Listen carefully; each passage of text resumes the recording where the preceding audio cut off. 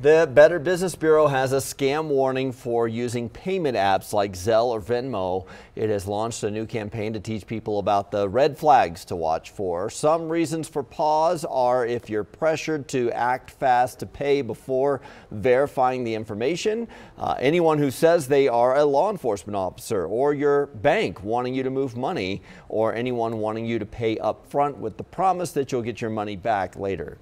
We've been seeing employment scams sometimes. So they might say that you need to pay up front for equipment for your new work from home job, or pay certain fees for something. And often this will be through something like Zelle, and then they promise to give you something later. But be aware of upfront payments. And the BBB says it's hard to recover any money that you send through a cash app. If your bank account is also linked to it, you could lose even more money.